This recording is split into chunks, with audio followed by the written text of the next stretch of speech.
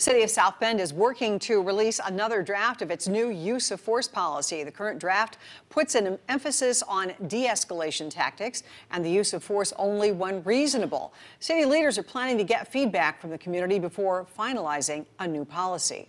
It wasn't as explicit and consistent throughout the document. So that was one of those clarifications and cleanups where we wanted to make it clear.